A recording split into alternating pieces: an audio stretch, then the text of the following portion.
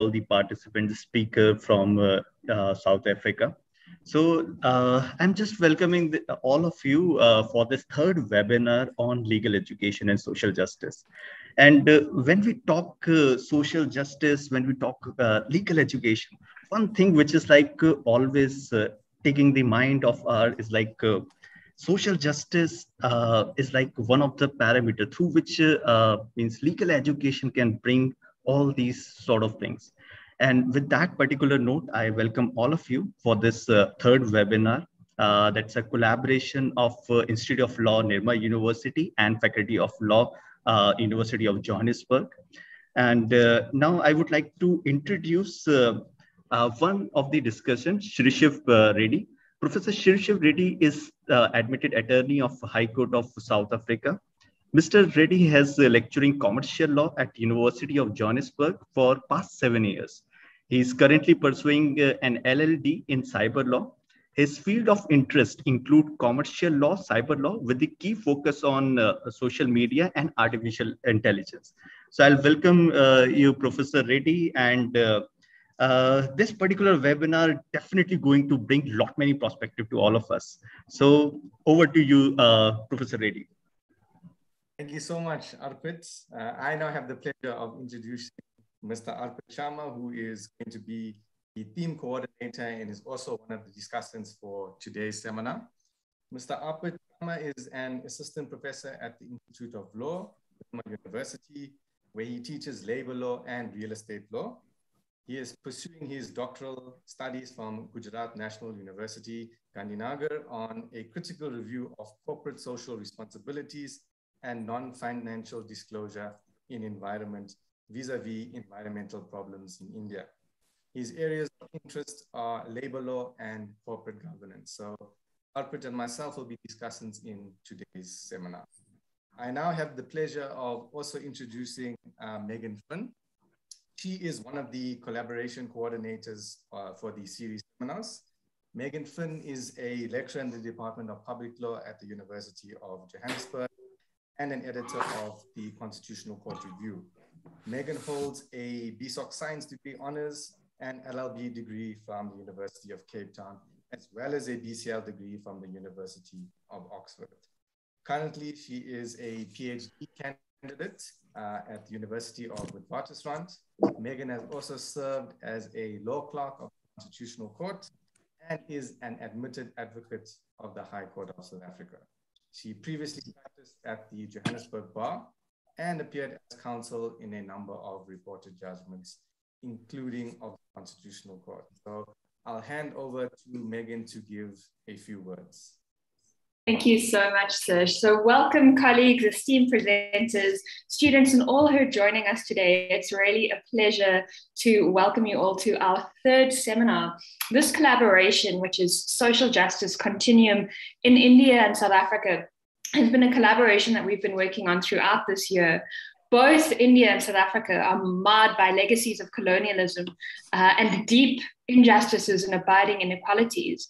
And both have what constitutions that aim to be transformative, but where even some of the progressive guarantees that are set out in constitutions and legislative frameworks often fall short in terms of what the lived realities on the grounds are. So the collaboration is really exploring those themes. We have 4 seminars. This is our third one, which we're really excited about today. Our first seminar was on equality and anti-discrimination law in both jurisdictions, specifically looking at LGBTIQ+ communities, legal victories, and lived realities, and the extent to which lived realities, there is a disjuncture between the victories on paper and lived realities in practice. We also considered both jurisdictions' commitments to CEDAW. That was our first seminar. Our second seminar was about burgeoning themes in labor law, so specifically emerging forms of work and informalization, and then the position of vulnerable workers, vulnerable laborers, particularly in light of the pressures that climate change places on the workforce. Today's seminar is on legal education, and we're really, really looking forward to hearing our speakers explore different dimensions of legal education, from a kind of overarching philosophical framework to tracing how legal education plays out in pre university levels, then within the university curriculum, and then finally looking forward, the kinds of social imperatives that law students bring to bear once they enter the world of practice.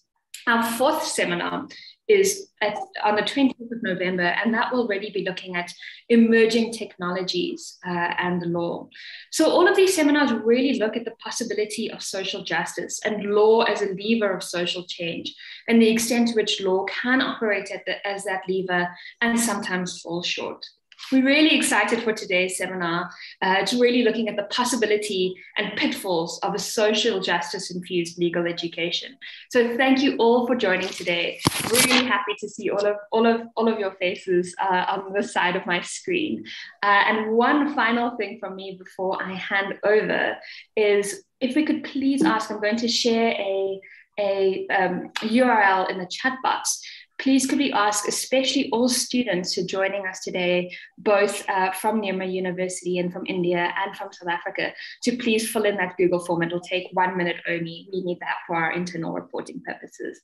That's it from me. Thank you so much again, everyone who's joined today, and to all of our speakers and discussants, and looking forward to a really thought-provoking seminar. Thank you. Thank you so much, Megan, for those words. I will now have the pleasure of introducing our speakers for today's seminar.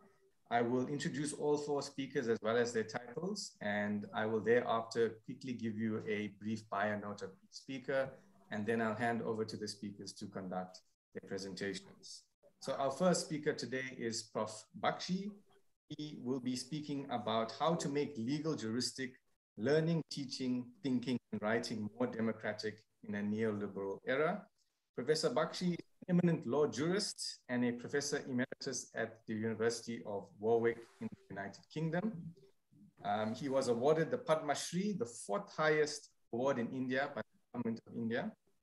He has been the Vice Chancellor of the University of Delhi during 1990 and 1994, and the Vice Chancellor of the University of South Gujarat, Surat, India during 1982 and 1985.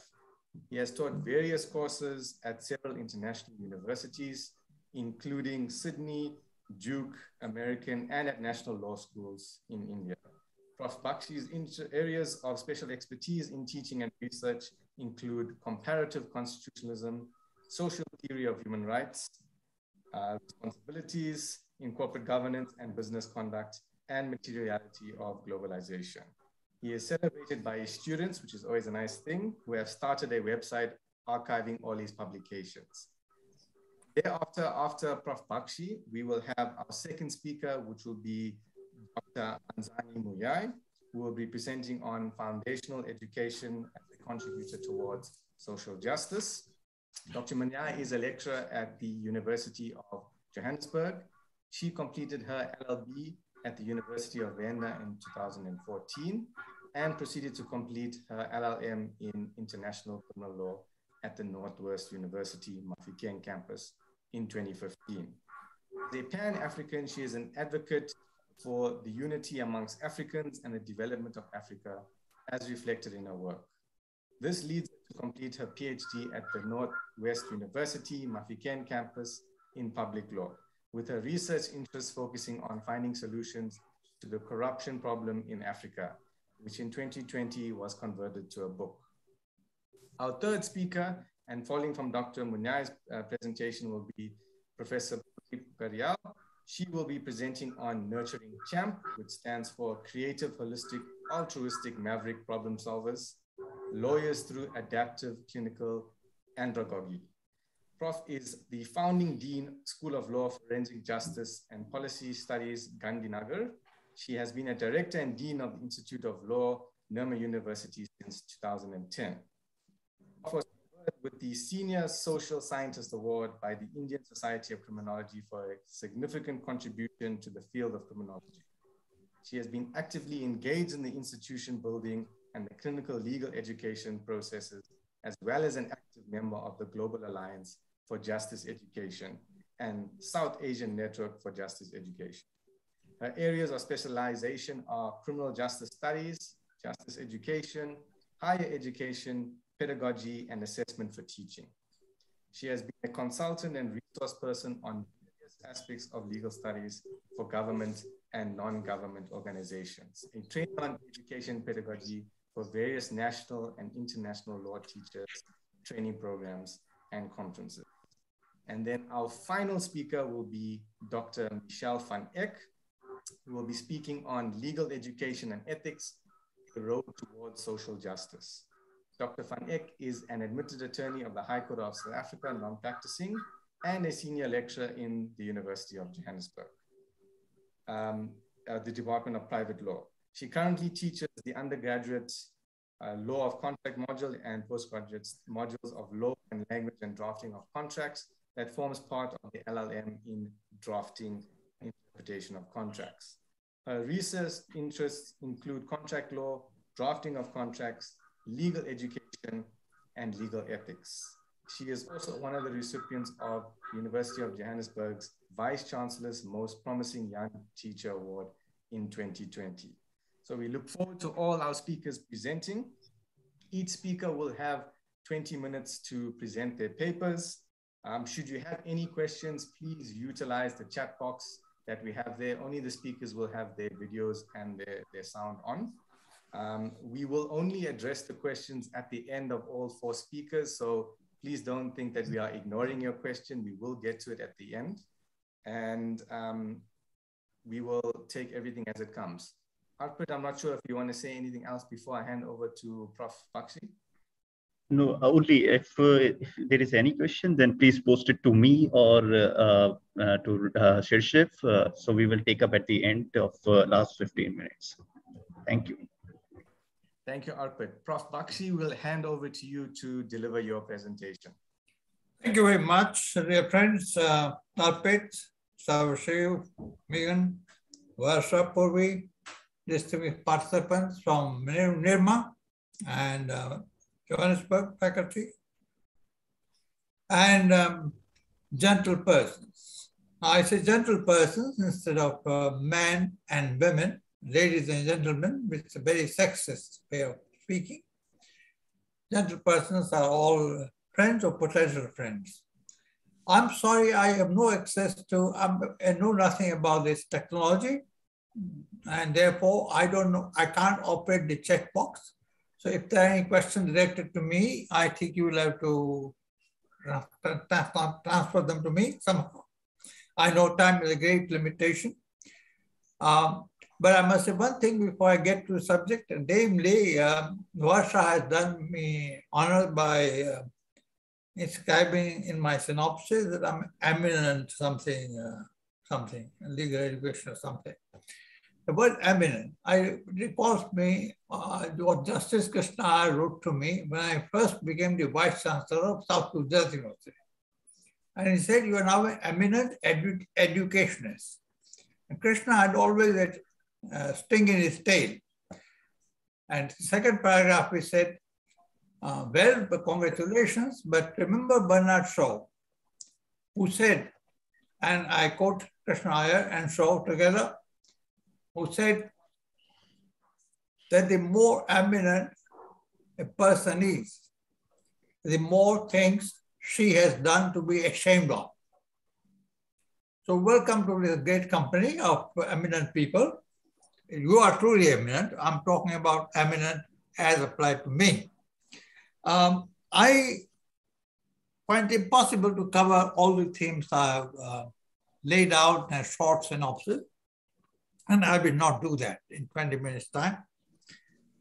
What I am particularly concerned is to speak about one of the several Ds of neoliberalism. And neoliberalism itself is a continent of contested concepts. I'm particularly interested in the Ds which are mentioned in paragraph 1 of the synopsis, which are a mouthful: denationalization, disinvestment, deregulation, de-juridification, depoliticization, de-democratization.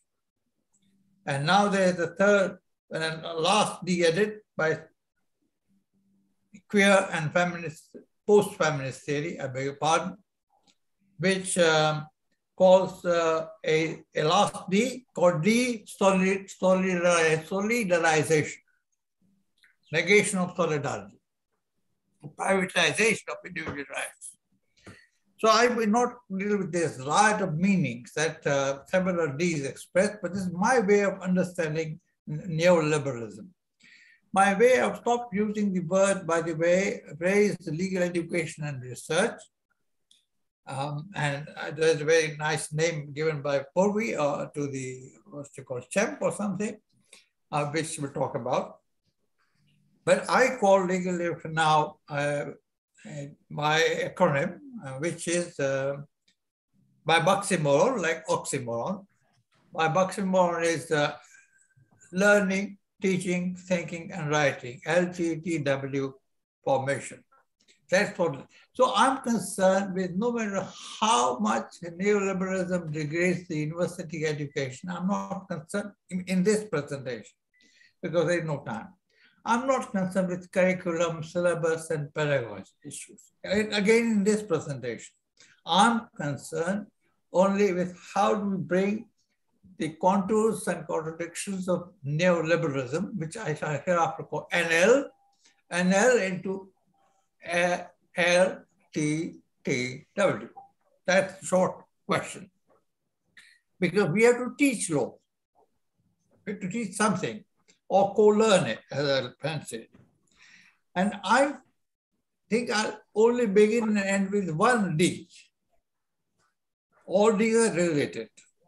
And all these are, the final D is devastation. I'm not included so far because I don't speak to the future. It's for you to live in the future. So essentially, as to deregulation, they are cousins of each other. But they are autonomous of each other, they're interdependent of each other. On depoliticization, this is also tongue twisters, DP. DPs, there were three approaches. One approach takes you, is an ostrich, like it would be unfair to ostrich in the morning, in the afternoon, sorry. It is a bit wrong, but one has to be unfair to somebody or somewhere. Therefore, we take ostrich. Ostriches are supposed to bury their heads in the sands when they see the spottings of the storm and emerge when all is over, the tempest is over. I think this attitude is very fatal to LTTW. It is most pernicious, if not fatal, and it is equally pernicious and fatal to the three prudences that we live under, namely legisprudence, the prudence of the legislature, jurisprudence, the first principles of law that we think we know, but we don't. It takes a whole lifetime to find out that we don't. That we live jurisprudence as if we knew them. And then demosprudence, which is a Baxi also. It's a new addition to the pantheon of prudences under which we live. One may take a second approach, and this is a typical law teacher's approach, but you mean a present company excluded, and student approach on the one and on the other hand. On the one hand, it is good, on the other hand, it is deficient. On the one hand, it is X, on the other hand, it's Y, or X minus. I think that is not relevant. Essentially, that escapes the contradictory unity that any mode of production brings. And therefore, I deal with depoliticization in three ways in relation to neoliberalism. First is privatization. It is deeply related to privatization. Matters which ought to be public are rendered private. This is extraordinary, but it's true. We live in those times. And now that they decision to decriminalize homosexuality and gay and lesbian relations, many of gender justice issues, privatization is a virtue of markets and industries. So much so I have a category called trade-related market-friendly human rights.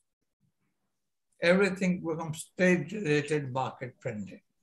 Regulation itself becomes trade-related market-friendly. And therefore, privatization prevents us from looking at the deep structure of inequalities in this society. It takes our mind. Some people have got rights, you should get right. I'm not against it, I'm for it. I fought for it.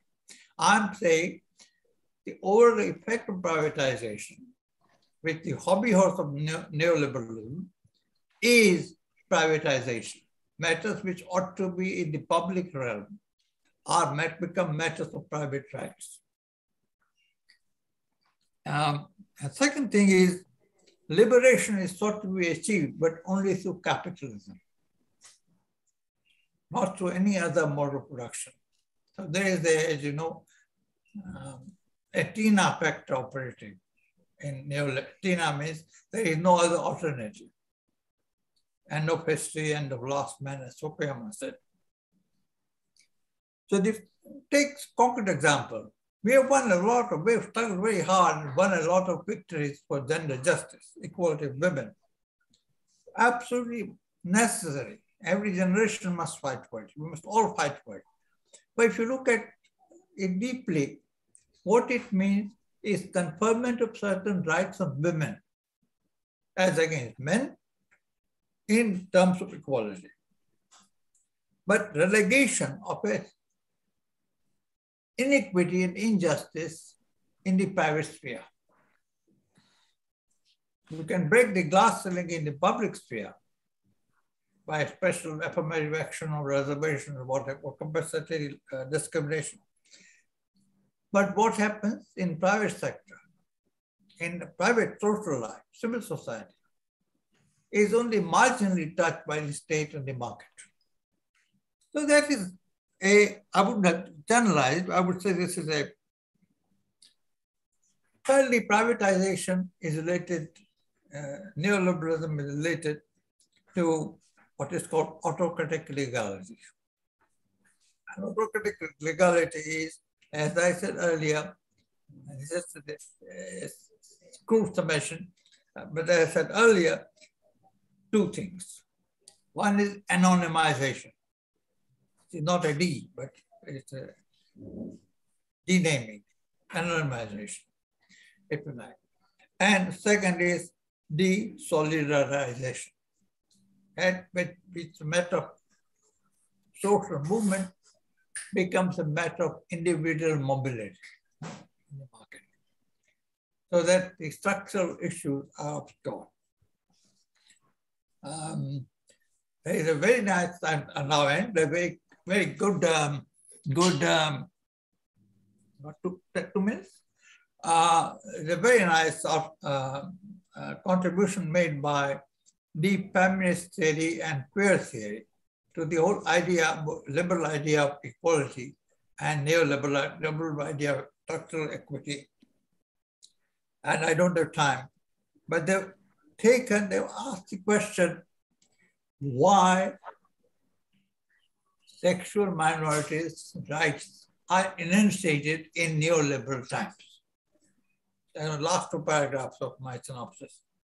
And summarizing all of them here is that this is a buy-in of civic loyalty by the state and the market.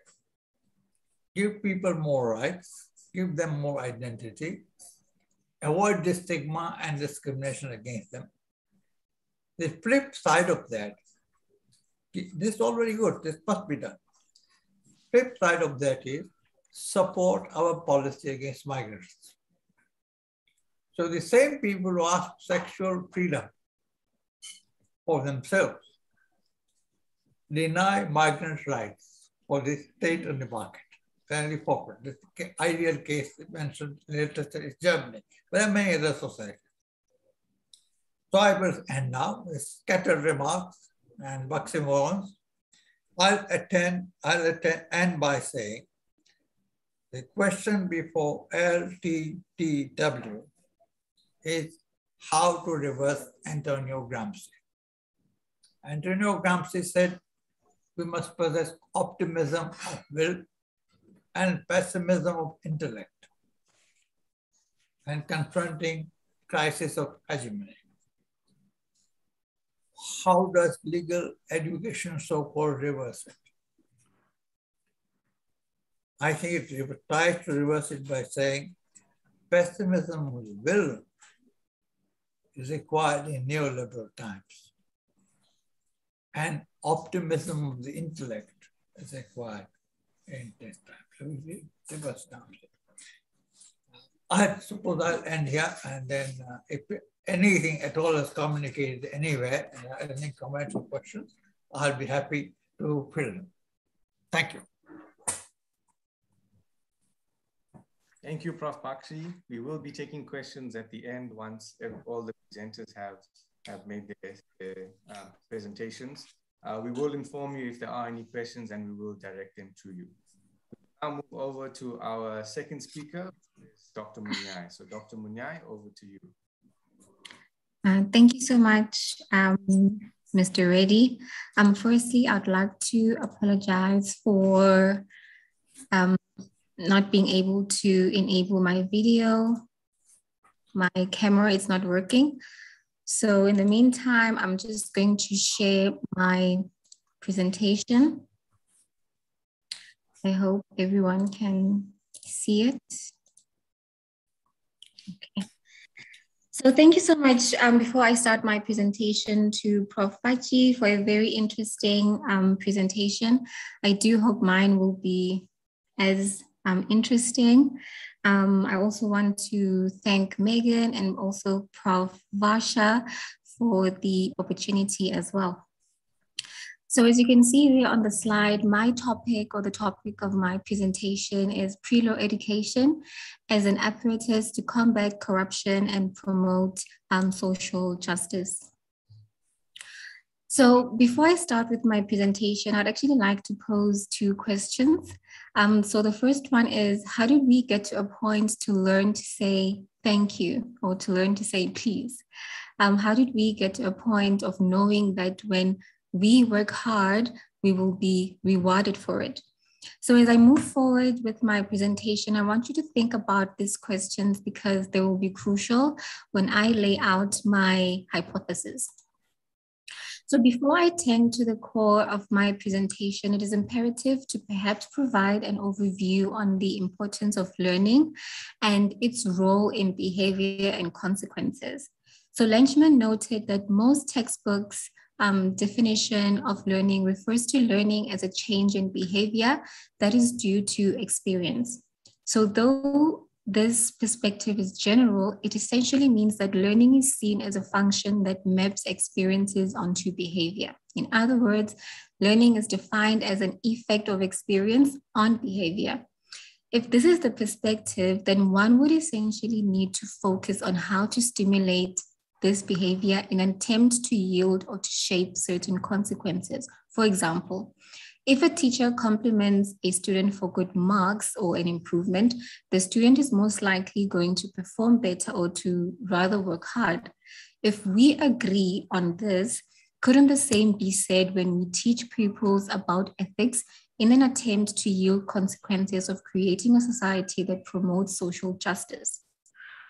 When this is applied in the context of education, it becomes apparent that education as a process of facilitating learning involves the acquisition of knowledge, skills, values, beliefs, and habits. So education is one of the most important indicators of development because it increases an individual's capacity to make informed decisions and is a tool for social change as well. So global advancement is inevitable, and as a result, cultures, human behaviors, social institutions, and structures are bound to experience change. So the inevitable transformation of a society, a country, or a continent determines its success and failure. So in order to prevent the latter, society's perspective of life and social order has to be developed in order to build opinions and the ability to make informed decisions.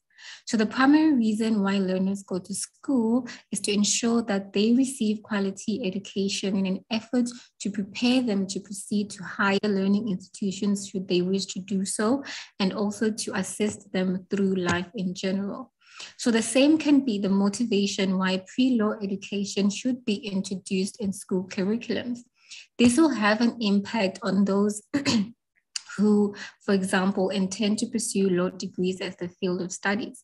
Furthermore, the introduction of legal principles, ethics, and theory of law in South African schools will ensure that learners be better law-abiding citizens who appreciate every essence of social justice. So with that in mind, the focus of this presentation is to illustrate the reality that corruption weakens the pillars of social justice, centered on the concept of fairness among people within society, intended to ensure that everyone has equal access to opportunities, wealth, health, etc., irrespective of their legal, political, economic, or other circumstances. So essentially, corruption is embedded in the social fabric, irrespective of whether a person perceives corruption as immoral or acceptable.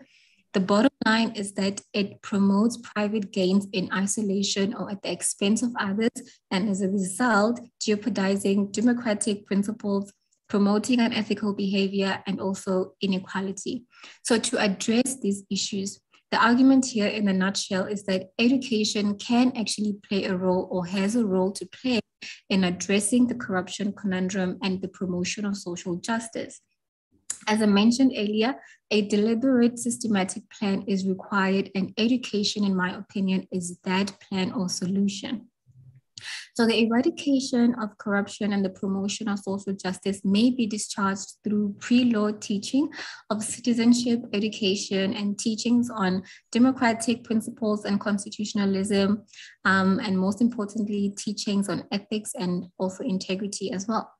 All of this is in an attempt to preserve principles of social justice and ensure that they are embedded within society. So how do we achieve all of this? We need to revise our school curriculums. Ultimately, in the context of legal education, pre-law education will essentially be a necessary foundation also for individuals who intend to be law professionals. So with the introduction out of the way, perhaps let me provide a general basis of social justice and why it is important. So the United Nations broadly understands social justice as a fair and compassionate distribution of fruits and also economic growth. Political instability, together with colonial heritage, appears to be a strong determinant of corruption. In other words, social justice requires that individuals have the opportunity and platform to participate in making the policies that affect their well-being. So among other features of social justice, and also for the sake of time, I will explain a few in an attempt to highlight the fact that the existence of corruption affects the essence of social justice. So these features, for instance, are equity and also access to resources. So corruption ensures that there is unequal access and fair deployment of wealth, and also regarding access to resources, and in the context of those in power, corruption is the misuse of trust funds for private gains, meaning any chance of having fair distribution of resources or state resources or funds is hindered by the mere existence of corruption. So I refer to corruption as an invisible enemy amongst human beings. One may ask, whose enemy exactly? So surely we can agree that not the enemy of those benefiting from it, but instead the enemy of everyone deprived of socio-economic development. No doubt corruption undermines morals and ethical principles, subsequently hindering the advancement of people's quality of life. This is because corruption has become part of the social fabric. In other words, it is so common that it has become a way of life. So we often use the term when we are of the view that being deprived of what is rightfully ours, or when we don't get proper service delivery. Now, irrespective of how one views it, there is no watertight definition of corruption. Why? Because it means different things to different people. But for the sake of being general, the Merriam-Webster dictionary defines corruption as a dishonest or illegal behavior, especially by powerful people. So two things, in my opinion, are apparent from this definition. The first one is the element of power. That element, it's obvious in the definition, and it is associated with those in power. So what is interesting is that in reality, the ordinary citizens, depending on a particular situation, may have power over individuals in power. Therefore, this suggests that the perpetration of corruption can be perpetrated by those in power and also ordinary citizens in general. So it is true that corruption takes different forms, and irrespective of the form, it may be agreed that individuals who engage in corruption or those who are being deprived of it are actually being put in a position where they are not getting as much opportunities as they're entitled or resources that they are entitled to. So I acknowledge that there are numerous measures, anti-corruption measures in place to combat corruption, of course, yet it still exists. No doubt the existence of political will plays a role in its eradication. I therefore argue that to attain this political will, individuals need to appreciate the essence of social justice. And to appreciate this, you need to learn about it, hence the element of pre-law education. This will ensure that the entire society is engraved with the need to respect democratic principles, to respect the Constitution, and to accept or to appreciate the ethical obligations to follow certain course of actions. So with the corruption and social justice perspective put in place, I would like to proceed to introduce the element of pre-law education in the equation. So legal education plays a role in ensuring law students fulfill their different roles in society and also producing lawyers with a social vision. It is primarily focused on individuals who intend to become legal professionals. Now, one of the central arguments of this paper is that the exposure of the law should not be limited to those in higher learning institutions. The primary purpose of legal education should be broader than simply training lawyers or, for example, those who aspire to have law degrees for entrepreneurial purposes, for instance. Pre-law education should be perceived as a system that encourages and enables citizens to be law-abiding citizens, cultivating human values and rights together with ethical principles. So what I believe to be true is that pre-law education has a role to play in the eradication of corruption and also the promotion of social justice. Least corrupt nations have political will. Perhaps for South Africa to attain the necessary political will, pre-law education has to be explored in an attempt to construct this political will. So as I said, pre-law education is broad, and also for the sake of time, I will focus on two elements or what I believe should be part of the education curriculum. So the first one is citizenship education. So citizenship education develops active citizens, including how to listen respectfully to the views of others and how to also effect change. It is therefore my belief that citizenship education can actually produce politically active citizens. So some scholars opine that social justice is not guaranteed by mere legal rights, but requires active and informed participation in decision-making. In other words, social justice must be asserted through a ballot box and an active civil society. So this means a strong participatory democracy grounded in equality and political engagement is therefore a prerequisite for a truly inclusive society. In such a democracy, individuals from all parts of society vote and express their views within their communities in order to promote the kind of society they wish to see. Now, the inclusion of citizenship education does not automatically imply resulting in active citizenship. To achieve the essence of this type of education, the method of teaching plays a role.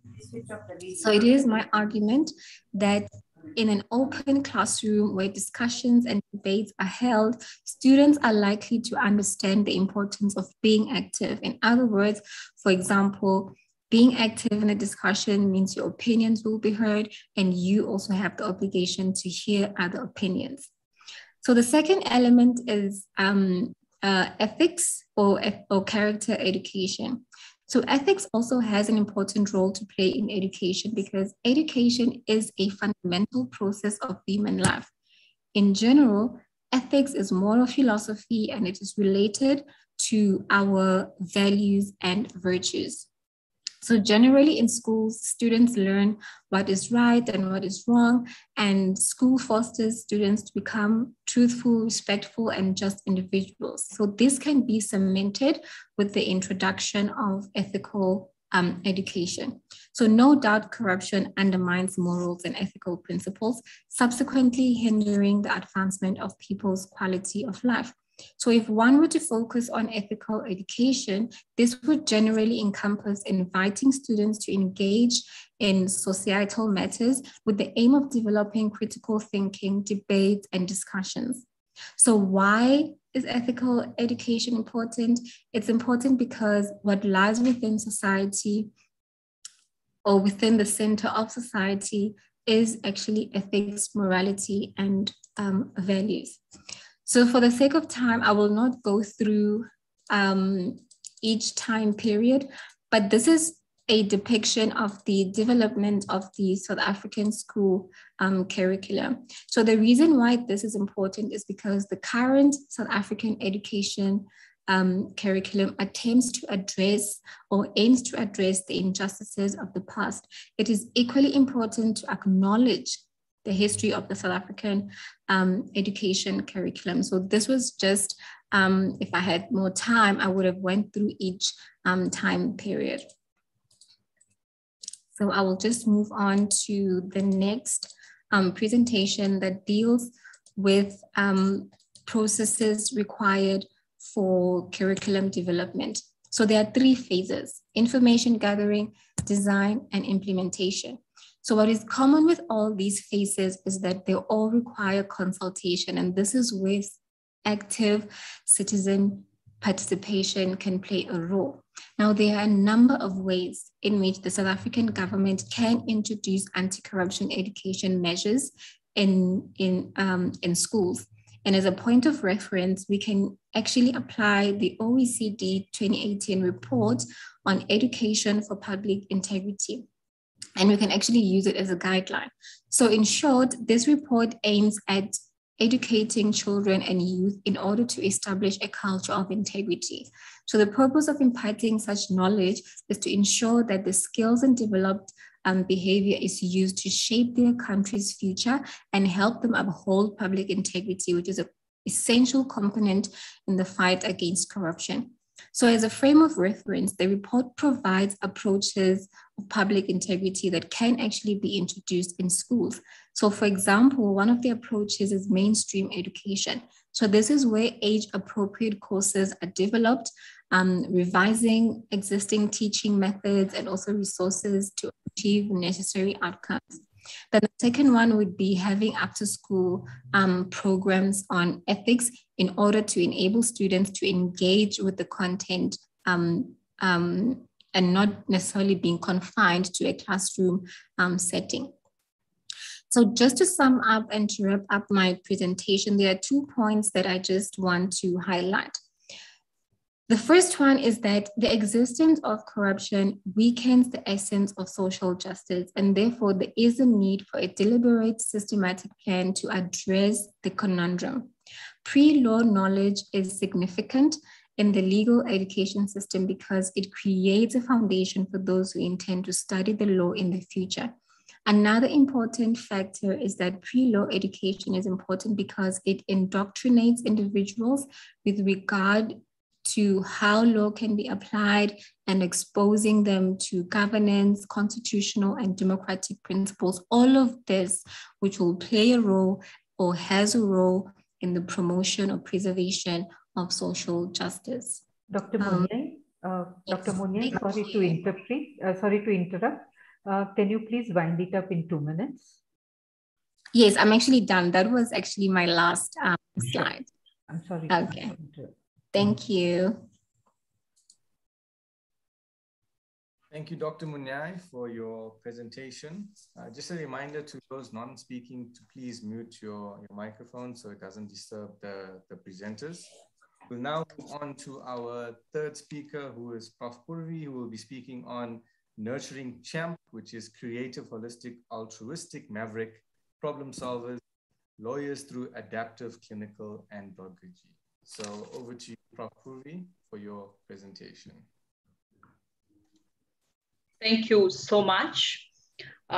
Respected Professor Baxi, a dear friend, Professor Madhuri, Professor Varsha, Meghan, Sarsiv, Arpit, and all the dear students.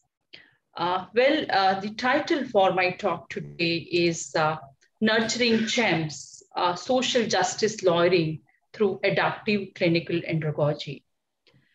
Now, in this context, I would like to begin with the fact that law educators across the world have been contemplating, exploring, and experimenting in different ways for preparing holistic lawyers.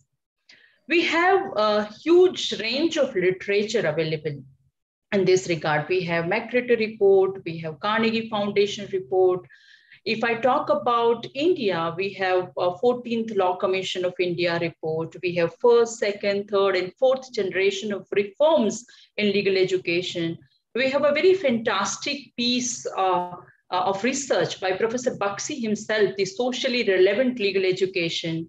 So I would say that for several decades, legal educators have been debating about the appropriate mix of substance, skills, and ethics in the law school curriculum. And in this regard, we explore and design different and innovative curricula. We try and implement new pedagogy, andragogy. We deliberate on skill sets. We deliberate on assessment tools and techniques.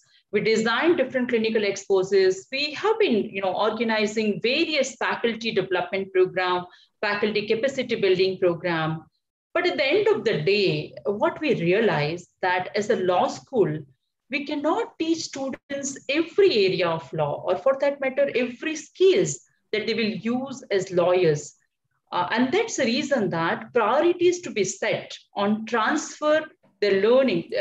And we have to set the priorities that how we can transfer the skills, transfer the learning at law school to the novel situations that they will face in the legal profession.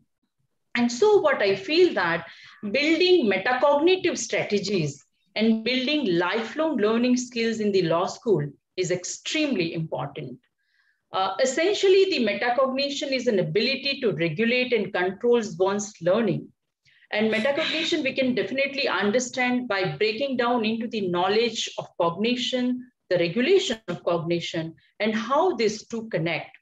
And it is the process of thinking about thinking and ability to self-regulate one's learning with goal of transferring learning skills to new situation.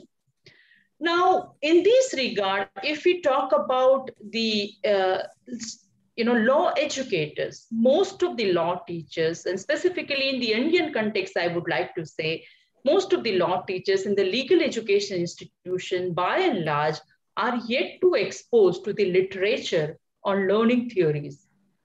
Generally, the way the law has been taught has tended to be based on how the instructor himself was taught or on how his or her colleague teach. And over the last couple of decades, however, the situation is changing. The law school educators have begun addressing this issue in an effort to improve students' outcome by integrating strategies into their teaching, and they derive from these learning theories and research. However, we have miles to go, that's what I feel. Now, when we talk about social justice lawyering, in order to promote social justice lawyering, what I feel that we need to produce CHEMPs. Now, CHEMPs here is the acronym that is being given by our dear friend Shamnath Bashir. he used to say that how do we produce a creative, holistic, altruistic, maverick, and problem-solving lawyers? And in this context, law school required to recognize the importance of clinical teaching, integrating it with entire curriculum. Clinical teaching requires an adaptive approach. Clinical teacher design and redesign students' engagement based on trial, error, and reflection. Effective adaptive clinical andragogy consists of engagement, design credential, necessary protocols and procedure, supervision and assessment strategies. Now, this adaptive clinical andragogy is a structured method of guided analysis and reflection that applies to any clinical teaching situation. And in this regard, it's very important that we need to allow clinicians to make a teaching choices based on as much as knowledge as much as is intentional possible. And that's the reason that adaptive clinical andragogy provides clinicians with an approach for new issues that arise. And during that period of time, they need to build upon a base of knowledge so that each clinical choices is not experienced anew. And adaptive clinical andragogy with metacognitive strategies by a teacher that would lead to a transformative learning. That's what I believe. And transformative learning means creating opportunities for reflection and reorientation of learners' value. So in this talk, I intend to cover three aspects. The first being to explore different adaptive clinical andragogy models for various courses and how this model helped to promote the sense of social justice among budding lawyers. The second, I really would like to identify key factors that boost the successful implementation of the adaptive clinical andragogy model to produce gems. And further, elaborate how to build up the successive models of metacognition on the basis of the experiences and structured reflection.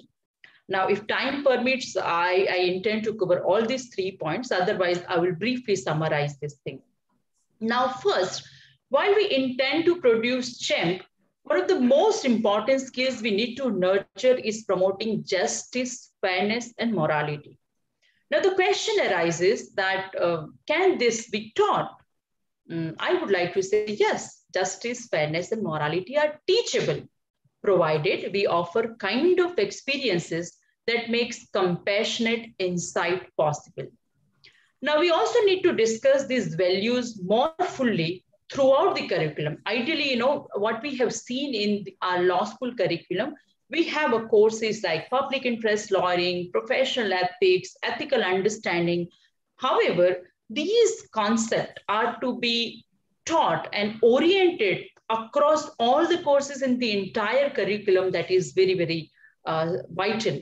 In this regard, discussion on justice is not sufficient, but to create opportunities for students to exercise judgment. Through the examination of this judgment, we can increase our students' awareness and help them to develop a sense of justice. Now, we all know that though Immanuel Kant said judgment is something that cannot be taught, it only can be practiced. However, I would like to say that how do we create a kind of an opportunities through clinical experiences, through clinical exposure, so that the students are being able to exercise their judgment and learn the sense of justice and fairness.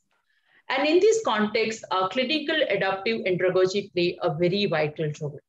I'm reminded of Professor David, and he said that we need to ask few questions while we are designing any kind of a clinical exercises for our students in any of the courses.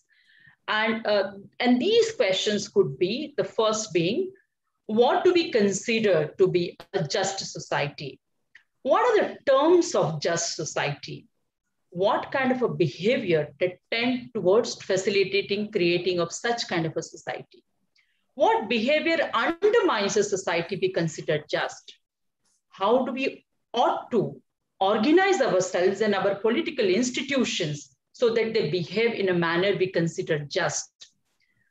How do we or ought we ensure that our political institutions are generative, adaptive, self-evaluative, and regenerative? And finally, what ideals are integral to workable vision of individual and social human committed to living a just life? So through a reflection of these 7 questions in our clinical adaptive andragogical experiences that we are designing for our students in different courses, probably we are helping them to become a reflective professionals. Because it is said that one way to approach learning about justice, fairness, and morality is to teach our students to deconstruct power, to identify privileges, and take responsibility for the ways in which law confers dominance. Clinical intervention at relevant point is very crucial in this regard.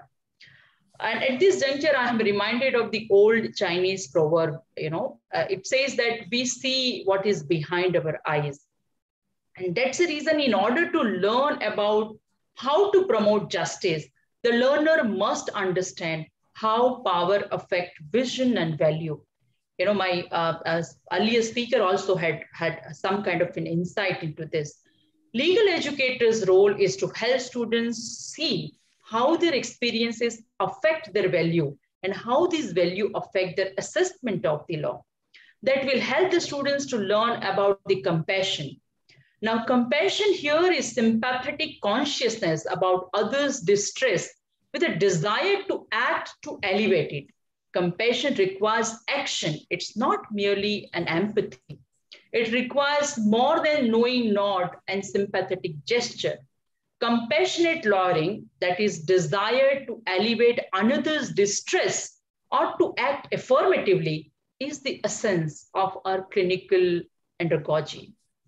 In the social justice context, the skill of compassion is the ability to appreciate that we operate with only partial perspective and to recognize that many of us have privileges and most of them are not earned through any of our personal effort on our part, but they color our perception of the claim and they color our perception of many of the aspects that we observe.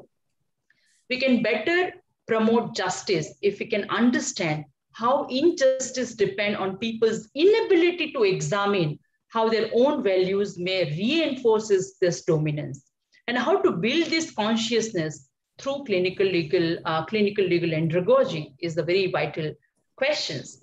Now, for adopting this clinical engagement, clinical legal andragogy engagement, we have to undergo 6 steps that has been mentioned in number of literature. These 6 steps, maybe the acronym we can give as an ADOPT. The first being we need to articulate the situation. Second, we need to define the expectation. Third, we need to analyze the contributing factors. Fourth, we have to ponder the potential strategies, then take action, and then shape future choices through reflection. Now, this framework allows students for structured reflection in which the dynamics of clinical teachings are observed, analyzed, and revised. And this is a continuous process. And this is the reason that this model provides a structure that allows the clinical teacher to examine many contexts in which the teaching of skill development happens, a personal evolution takes place. And thus, I would say that this adaptive clinical andragogy can serve as a model for new clinicians and also the experienced clinicians to develop the teaching skills and also to help them to provide a framework for experiential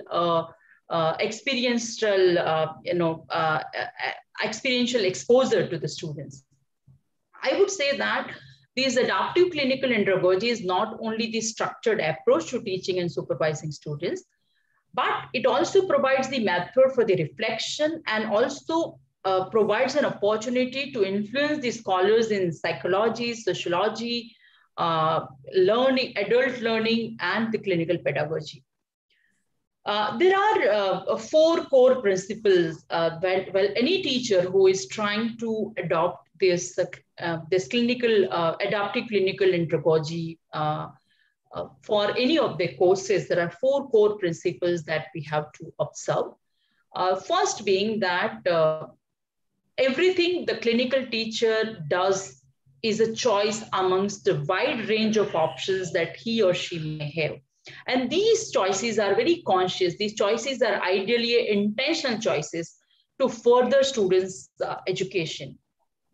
Second being, the success of any model of this teaching or individual clinic is necessarily tied to some kind of a goals that is being set by the clinical teacher. The structure of these adaptive clinical teaching is more useful to a clinical teacher who has thoughtfully considered different kind of goals that, that he intends to achieve at the end of the experiences, at the end of the exposure, through different kind of a reflective practices model. The third being, a clinical teacher should meet the student where she is, and this is very, very vital, because at many occasions that we have observed that the student's failure is generally being linked with his or her inability to grasp or experience certain things. However, this principle says that any lack of progress in student learning is the clinical teacher's responsibility and not the fault of the student. And this is the principle that maximize students' learning is, which is based on the individual learning style inventory. And it is based on the individual needs, strength, and capability of the students. And that makes this principle is very vital, and it is grounded in the theories of the adult learning, I would say.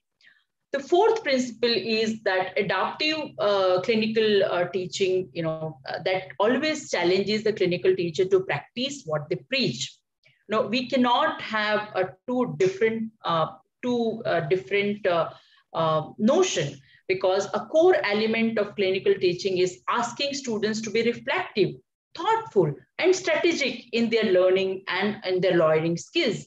Now, that's the reason that I would say that this adaptive clinical teaching is a structured intellectual framework for teaching that enables and challenges the clinical teacher to do the exact same thing that we ask our students to do and observe.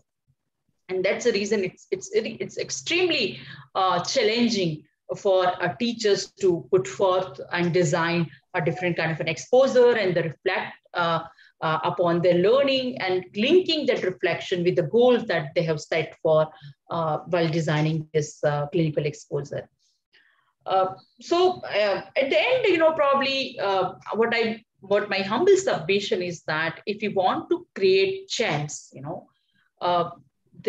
the creative, holistic, maverick, problem-solving lawyers who are adequately trained in promoting social justice, what we need is a fundamental restructuring and rethinking of our approach, the way in which we look at legal education.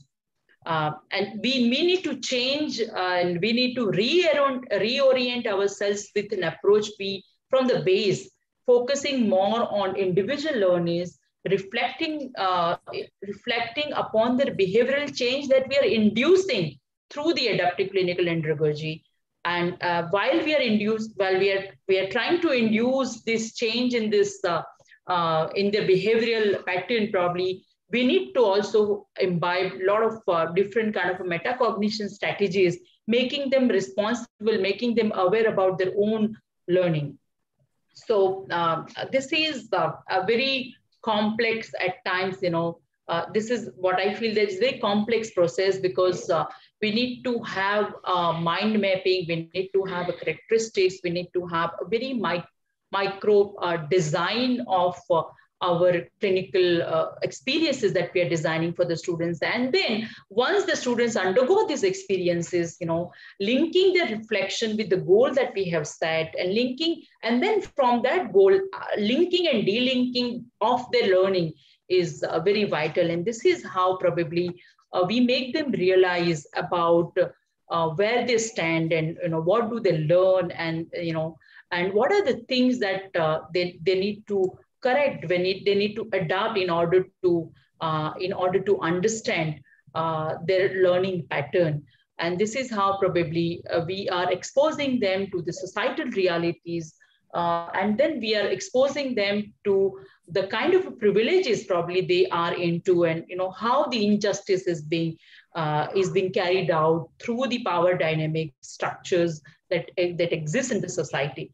So the final thing which I would like to share that is all about the kind of continuous adaptation of our andragogy of the experiences designing of the different experience that we design for our students is extremely vital. I would be happy to take any questions that comes at the end of the session. Thank you.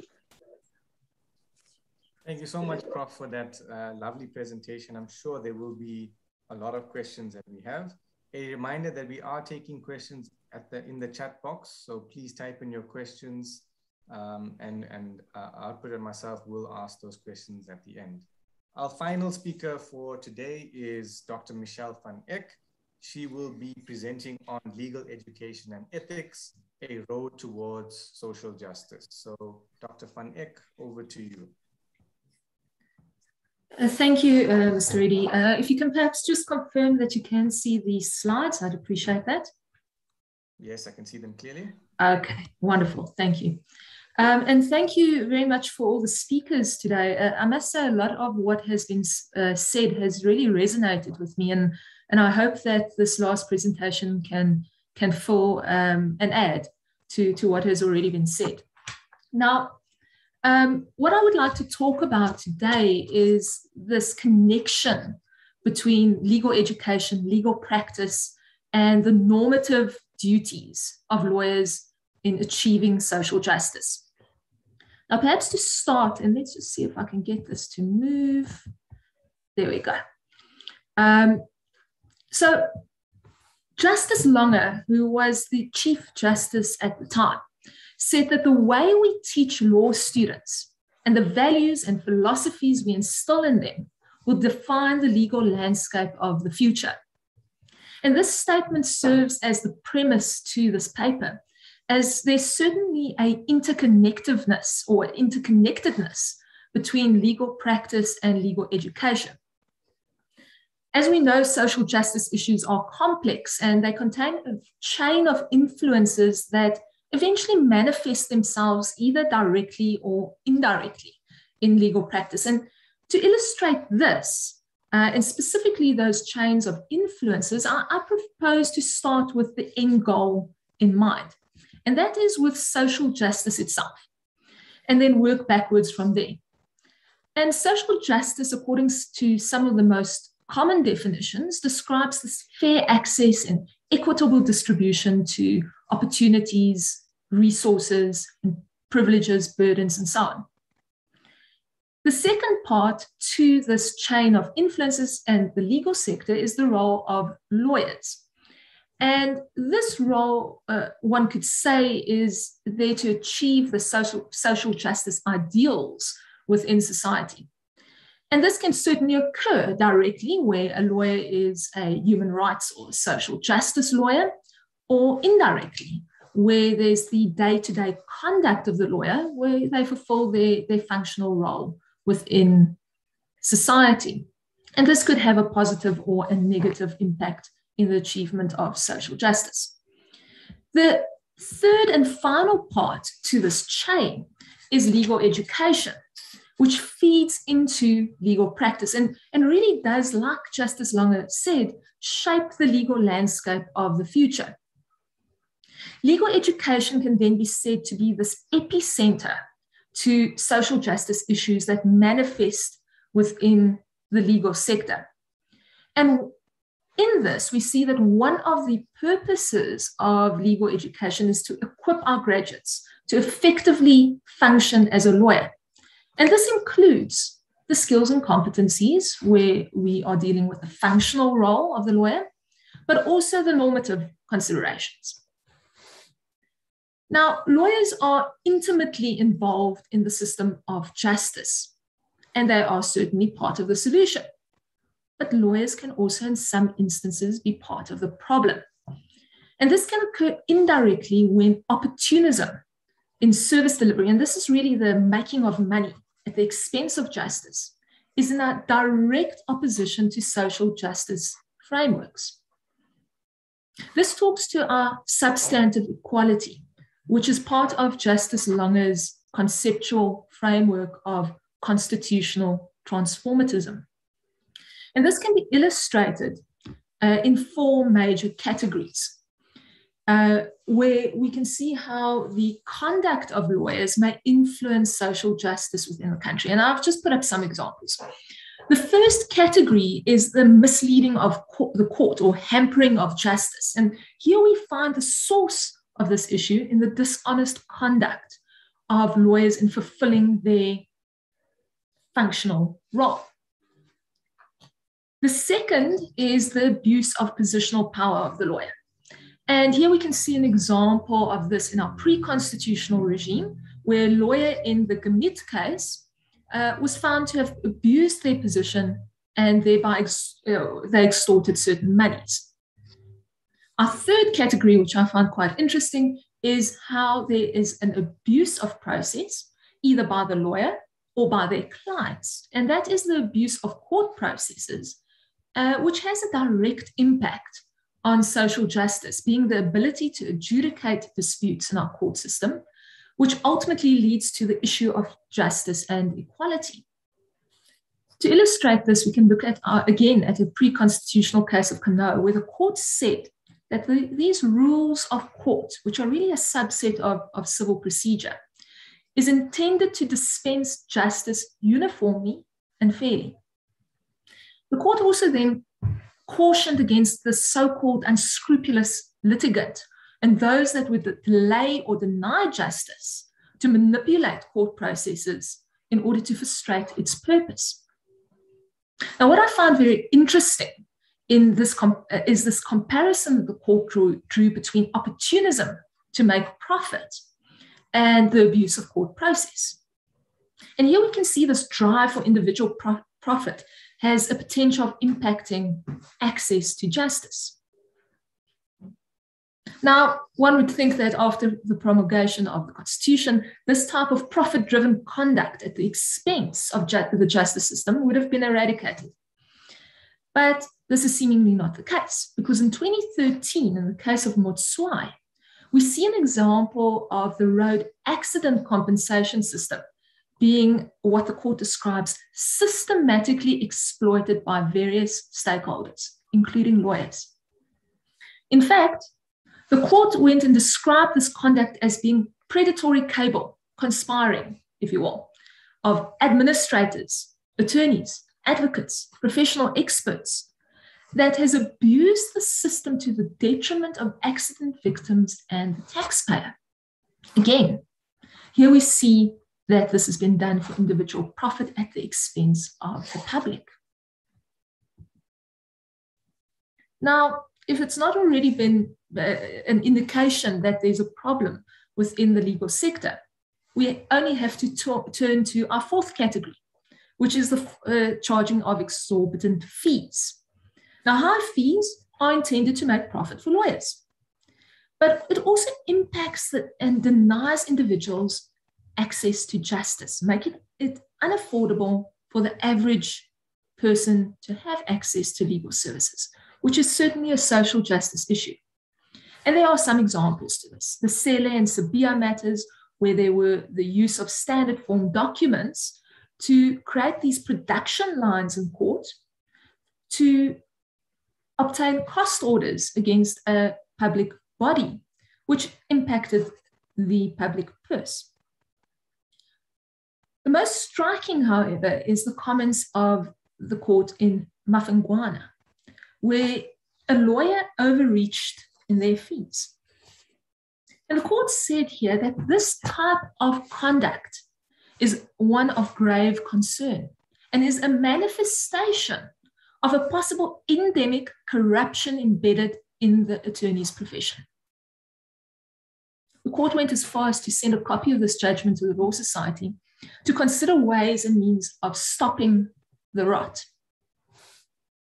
For me, these cases indicate a serious problem, not only in the legal profession, but also the indirect consequences that a lawyer's conduct has on social justice issues, particularly that of access to justice. And if we accept this principle that the core role of legal education is to prepare future graduates for industry and for commerce, then the question is, what role does legal education play in fostering the right conduct and culture to avoid these types of social justice issues in the future? And to answer this, we need to appreciate that lawyers have dual roles. They are both a service provider, but also a custodian of the law. In other words, they are ambassadors of justice. And the service provider must then be able to fulfill their functional duties as a lawyer. So they must have the typical skills, knowledge, and competencies that the lawyer in society is required to have. But when we are talking about the custodians of the law and the social responsibilities of a lawyer, we move into the realm of what we call normative duties of the lawyer. And this includes values, norms, standards, and dare I say, ethics. These normative duties are expected conducts in order to complete the functional role and goes hand in glove to this concept of substantive equality in society. Now, in South Africa, we have some areas where these legal ethical standards are found. The Legal Practice Act, our Code of Conduct, which was promulgated in terms of Section 36(1) of the Legal Practice Act, which really is described as the prevailing standard of conduct for lawyers, our regulations and rules of the Legal Practice Council, and our common law, which is case law determinations. So if legal ethics is essentially then the professional conduct required of a lawyer, then we need to look at also the normative responsibilities, or the so-called professional norms, which goes further than just legal ethics. And the reason why it goes further can be summarized in the words of Henderson, which notes that one of the aspects of the normative component is recognizing the unique social responsibility that a lawyer has. And this is the crux of the issue. The role of the lawyer, although a service provider, contains certain social responsibilities embedded in the normative duties of the lawyer. Now, one may think that the social responsibilities of the lawyer is limited to pro bono work, but we've seen that the cases we've briefly looked at, that it goes further than that. It goes to the services that are provided and the way fees are charged. Now, if we then accept that the position of legal education is then there to equip our future graduates to have the necessary skills to navigate the legal profession, and we accept that legal practitioners have certain social responsibilities, how does this relate to legal education? Well, I've adapted a presentation of the 2020 BRICS Law Forum that was presented last year. And we can consider legal education in 4 layers. And I've adapted this to deal with social justice. And our first layer is our academic layer. And this is typically related to higher education. And our normative elements that can be found in this is, for example, specific social justice subjects like within our curriculum, teaching of legal ethics, clinical legal education, and so on. The second layer is our vocational or apprenticeship layer. And this layer typically relates to the legal education or education received in the apprenticeship or articles when studying to become a lawyer or an advocate. In other words, it relates to that training that happens after you've received a law degree, but before you've been admitted into the profession. And here we see law graduates being taught legal ethics and may also be exposed to pro bono work. And obviously, if the law graduate is placed in a law firm that deals with social justice issues, then they may have greater exposure to those elements of the law. The third layer is the layer that deals with the admission of a lawyer into the, or a law graduate into the profession. And this is where there is the passing of the bar or sidebar exams. And the focus here is really on functional elements of the law. There may be sometimes certain inclusions of legal ethics, but certainly not the focus area. The final layer is the layer of continuing education, or the professional layer of education. And here a lawyer is educated by means of postgraduate studies, on-the-job training, and their experience. Now, unless there is a focus on the normative element on postgraduate studies, there's very little focus on that, and other than, for example, pro bono work. So as legal educators, we are then interested in teaching the minds of our graduates. In other words, ensuring that law graduates acquire those skills, knowledge, and competencies to successfully navigate these functional areas. But in some instances, we see that in this pursuit of acquiring those skills and knowledge, there are barriers to the normative element of education. And there are certain types. The first is the overemphasis on the functional area of the lawyer. And this means that our curriculum focuses purely on the acquiring of skills and knowledge and competencies, which is to the exclusion of our normative value-based system. There's also a focus on this inherited approach of legal positivism, where the law itself is considered as having an internal morality, and we teach the law as it is, devoid of other morals, values, and ethics and considerations in relation to that.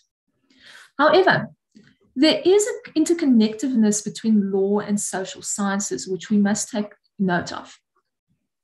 This goes hand in glove with this third barrier, which is that of a strong doctrinal education in our focus of legal education. And this naturally originates from our legal heritage, but it may not always be relevant as an exclusive consideration in this contemporary legal environment, where the law has really become an interdisciplinary type of function. The final issue is that of legalism. And in fact, one can say that legalism is one of the inhibitors to social justice. And what I find interesting is words of Elkins, who said, when legal discourse is viewed as autonomous and independent of other social institutions, divorced from economics, politics, sociology, psychology, and even separated from morality, then legal thinking has transformed into legalism. The law cannot be divorced from its social constructs, and there has to be a wider consideration. The issue of normative duties impacting the conduct of lawyers can be borrowed from the words of Elkins, which says that the dilemma is a real one, and it is fundamental to the idea of ethical analysis and choice. There then seems to be this need to help law graduates and our future lawyers to make the right choices. In other words, the correct ethical choice. And to do this, legal education must consider both the functional and normative duties that is provided in all 4 layers of education.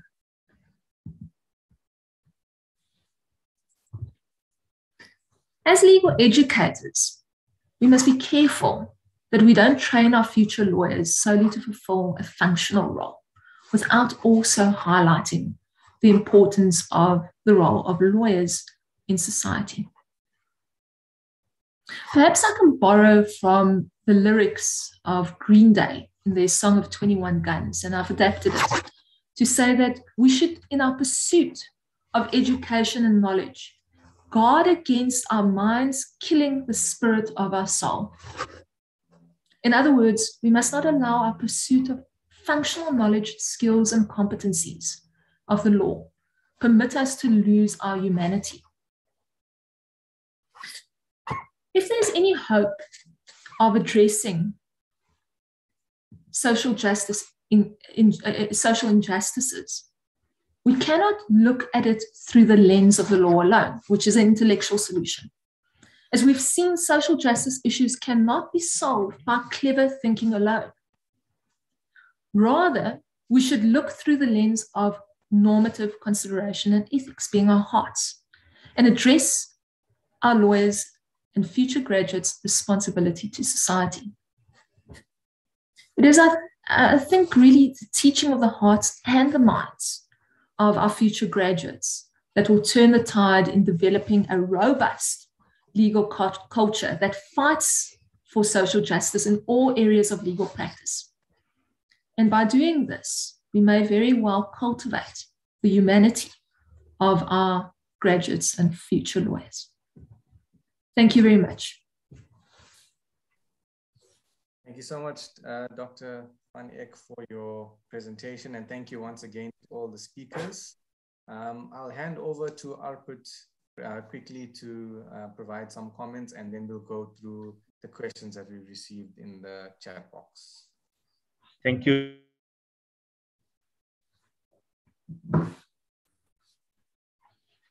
Session means we have so much different perspective.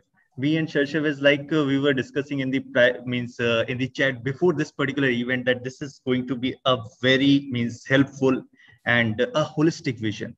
And somehow, Sharshav, now we can see that from the very foundational part to the new liberalism era to the part with respect to ethics, that keeps us to the rise of andragogy. So that's like a holistic vision with respect to this particular topic is concerned. And we have so much different viewpoints with respect to legal education and how we can integrate legal education.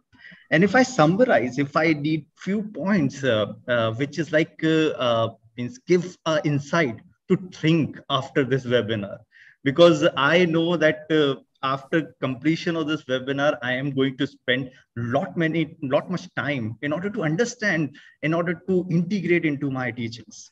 So let me just take up few of the points which we basically discussed during this particular webinar. First of all, the concept of D in new liberalism, which Professor Baxi told us is like very new to me. When I get that particular synopsis, I start searching on it.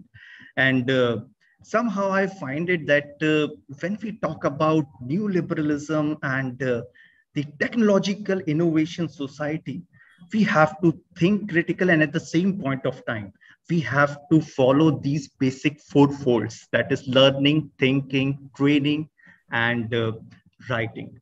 And this is something which basically bring a lot much responsibilities to the teacher in order to get the clear path how we can achieve these targets.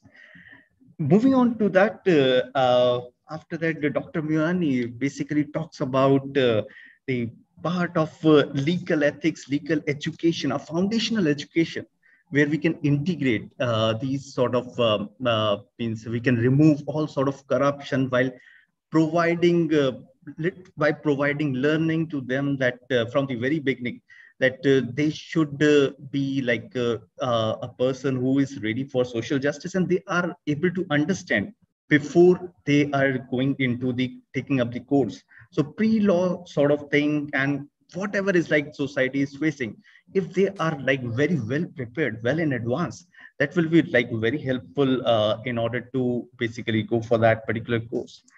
Moving further, Dr. Munyai also mentioned that pre-law is important for analytical view. And that is something because if I remember myself that during the preparation, I find that when I entered my law school times, analytical thinking is important, and that required a pre-knowledge as well. Moving on to that, Professor Pokhariyal mentioned about andragogy, means that is something which is adult learning andragogy. That's something which is like very fascinating to me, that if we talk about social relevant social justice and a relevant for the law students, first thing which is like very important, that we need to connect ourselves, being an instructor, being a teacher, being a mentor, that what feels, what emotion is there with the subject. And that is something which basically brings, and that is something which inculcate, and that is something which basically excite to do the things in a very positive manner.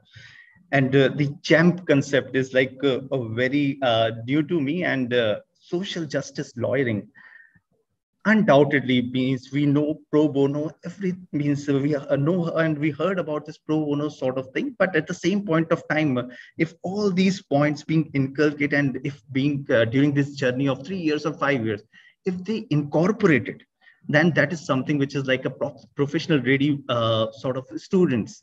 Moving on to that, Dr. Michele mentioned about the legal education and practicing lawyers, and that particular perspective talks about legal ethics, social responsibility for lawyers, and pro bono functions of lawyer. What is like a value addition to the system, and that's something which brings responsibility not only to us but also those who are in, means those who are like doing law as a law study as a part of their curriculum.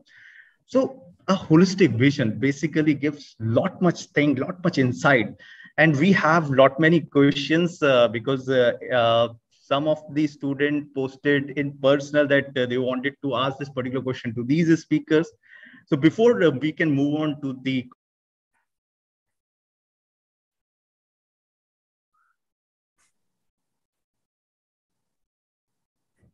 questions, if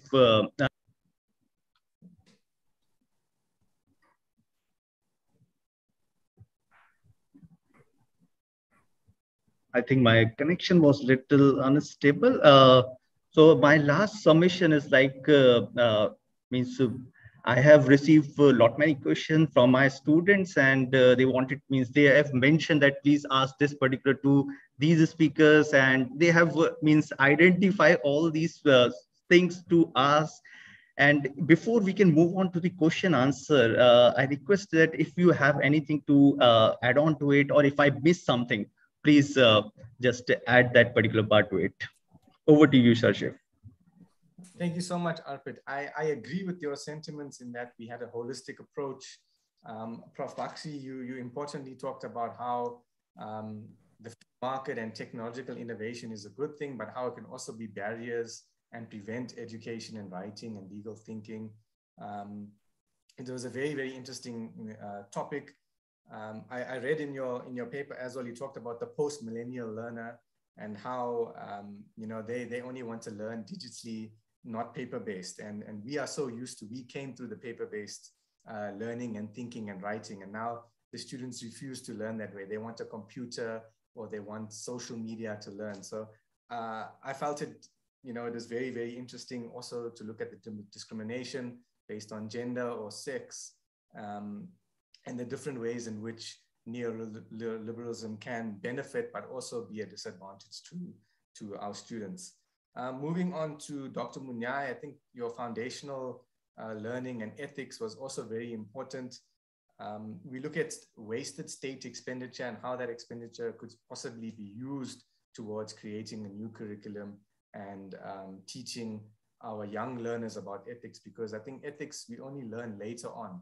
And it's something that can actually start at home from your own parents and learning, you know, what is the difference between right and wrong, and, you know, why is corrupt? Because as you said correctly, corruption, some people view as, no, it's fine. If this person can steal money, why can I not steal money? So I think ethics is a very important concept in terms of social justice. And I'm sure there will be some questions on that.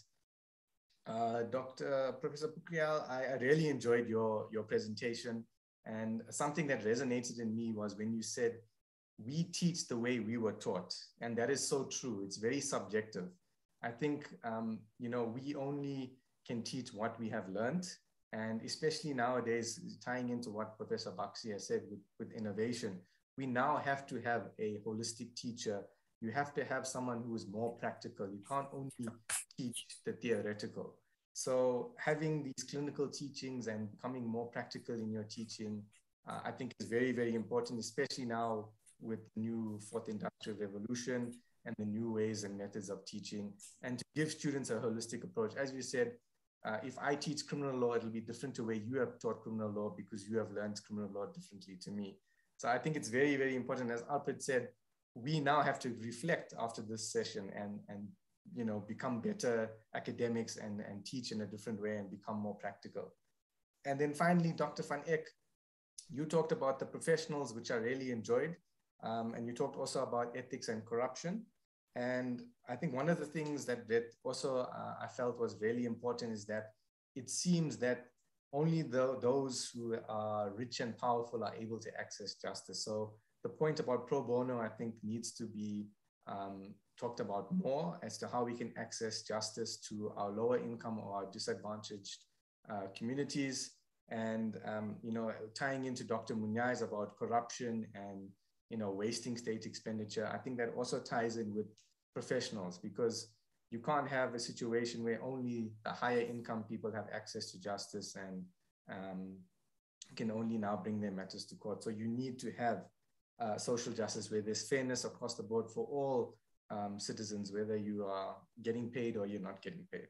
So as Alfred said, you know, a holistic approach, we started off from the foundational phase and we went all the way up to the professionals. And there are some questions in the chat. Alfred, I don't know if you want to start because I have a direct message from Megan, or do you want me to start? Okay, I'll start first and then we will move ahead.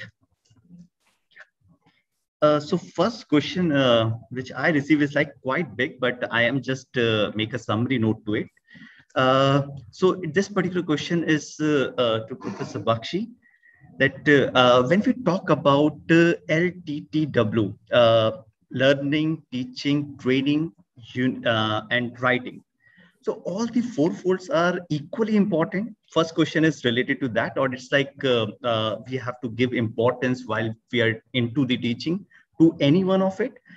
Secondly, the subsequent question is whether all the four folds which can be used for social formation can be used for social transformation, because in India, the example quoted is like in some of the university, we have social transformation when we talk about means reflections.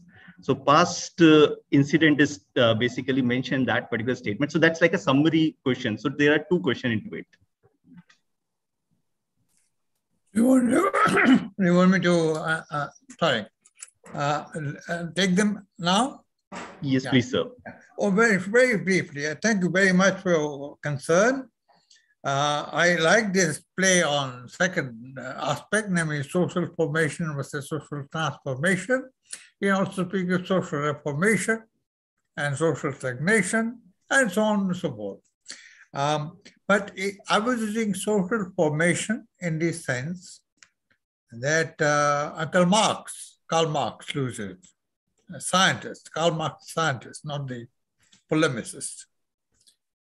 The scientific work by him, and 5 volumes of Capital, he in fact was describing a mode of production. Production of what? Of knowledges, of goods and services, of styles and fashion, production of politics, and production of religion. Everything, mode of production is a mode that is not only economic, but also cultural and civilizational. I add to it. So I was using in that sense, but you're quite right to suggest that transformation can be opposed to formations. And Uncle Marx used to say, the scientific Marx used to say, that no doubt human beings may make history, but not, and he said that at the birth, not just as they please. So formation, transformation is a more difficult task. Social formation, as Professor Ambedkar said, is the established order. And it's very difficult to change the established order as such. You can like a jigsaw puzzle, change a few things. So essentially, these two are very important concerns. I would simply say to my friend, it's very important for law teachers and students, and what everybody said here today, it is very important to ask a simple question. Who sits inside my head when I say that I think? Who is doing the thinking on your behalf when you say you think? It's the fundamental question of all education, but certainly for legal education. And in neoliberal times, that was my thesis, when we say we think, it is the market which does the thinking on our behalf. And then it is the state which does the thinking on our behalf. And what we adopt from, what is our political unconscious, is the state and the market. It could be religion also. It could be something else. So it's important to identify who is that I who is doing this thinking. And then order your priorities between thinking, reading, writing. I say teaching is, there is no such thing as teaching. It is always co-learning. So a teacher is a co-learner, and a learner is a potential teacher in a dialogue. Everything I have known in law and every question, important question I learned about was through a dialogue with my class. And that was your experience too. It's a dialogical process. So I think one can set up such a part with thinking, writing, talking. You can change the two T's in different directions. But I think essentially one is talking about process, not structures. Formation brings in the structure, mode of production. When talking, teaching, these are activities, as Purvi said earlier. Teaching, thinking, learning, teaching, if there is a difference. Thinking, when does thinking begin? It's a main question. But maybe you can prioritize thinking. It depends entirely on you. How you want to receive this, whether it is linear or multilinear formulation. Sorry, I should take time. Thank you. Thank you so much, sir, for such an insight answer, because again, means through the question and through answer, I also get some more points to add on to it. And I am writing down so that after the webinar, I'll search on it. So I'm just moving ahead with the next question. That question is to Dr. Munyai, and that is related to the part when we talk about ethics in education, means pre-education, pre-law education, and the duty towards society, which is like more student for, which is like more important for our law students. Means one side we have means ethics with respect to the pre-law school, and second one is like duty towards society. That is from the student side. Okay, can you just repeat the question? I didn't get the last part of it. Okay, I'll repeat the question. The point over here is like ethics with respect to pre-law schools, means which we learn during pre-law schools, and second is like duty towards the society, which is like more important as a law students, which we need to basically give more importance. That's from the student side. Okay. I honestly don't think there is one that weighs more than the other, or one that is important, more important than the other. However, I do believe that the pre-law school ethics does actually play a role or contributes to the ethics when you are now advanced or in law school. So I actually wouldn't approach them in isolation, but there is a relationship and one is a foundational basis of the other. Yeah. Thank you, ma'am. And next question is to Professor Pokhariyal, ma'am. And the question is means from the side of the student, and they wanted to know that when we talk about adaptive clinical andragogy, and we have diversified students in the institute, how we can make unified methodology related to same? Well, I am not of the opinion that there should be a uniform method to be adopted, because we need to customize our teaching pedagogy or andragogy, which matches with the students' aspirations, students' learning style inventory, student skill sets. So that is what is the real struggle that drive with the teachers. That's what I believe. So it's not necessary that we cater to the uniform approach, or we follow the uniform approach and uniform method for all these students. We may go to a very individualistic, we may adopt the individualistic method so that it really fulfills the individual students' aspirations and it matches with the students' learning style. That's what I always believe, and it's a real challenge. Thank you, ma'am. And that's true. It's like a real challenge to unify the things and make it in a individualistic way. Thank you so much, ma'am. I have one more question to Dr. Michele.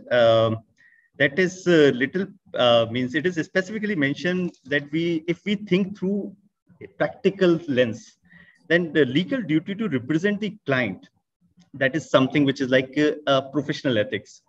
And at the same point of time, duty towards society, because sometimes we need to represent those who are wrong to it. So how we can make a balance out of these two opposite corners? Thank you very much. Yeah, that's a very important question. And I think that we need to differentiate between the issue of legal ethics and general ethics. Legal ethics is a subset of what we call general ethics. And within that framework of legal ethics, there are certain rules and processes. Within those rules and processes are, for example, this whole concept of our duties towards clients, our duties towards the courts, our duties towards third parties, for example. And there's a whole set of rules for that. And you'll see that across many countries, these rules do harmonize in a way. So there is that aspect. But in the other point of that is, how do we go about fulfilling those rules? So although we have to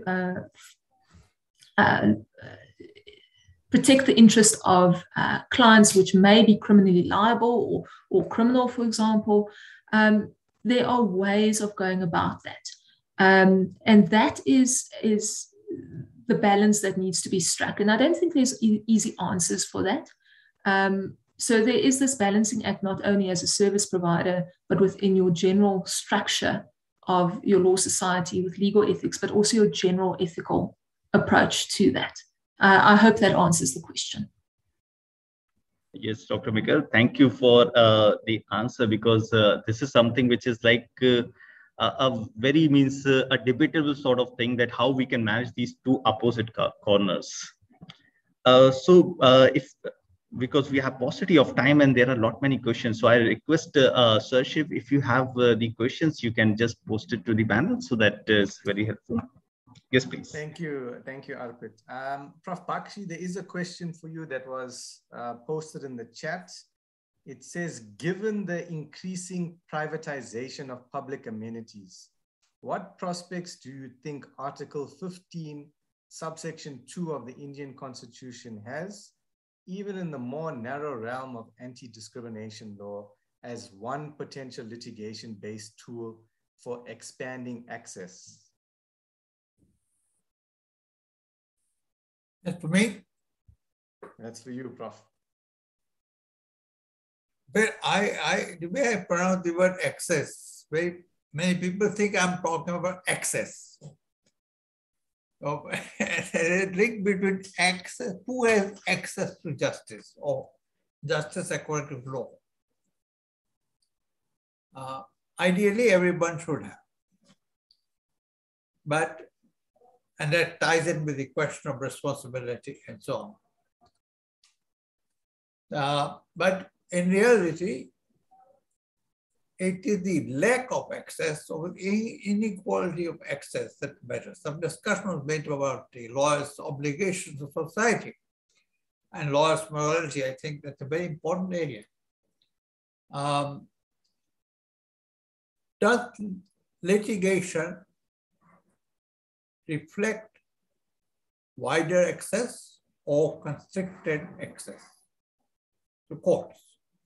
I'm talking about justice, assuming courts deliver justice. I taught for a number of years in Warwick, and I heard from a story from a cab driver from Heathrow to Leamington. He was taking me with plenty of time. And he said, "Sir, I'll tell you some jokes." And one of the jokes he told me, stories. And one of the stories he told me, he said, a person like you came to Heathrow Airport and said you he has to go after a few hours, couple of hours. So please take me around London and show me the courts of justice.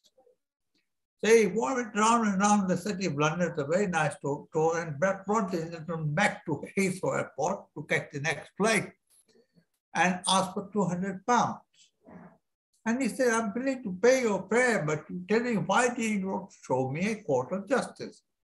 And like a good English person, he stood up, step up or left, and he said, "Sir, in England, there are only courts of law. There are no courts of justice."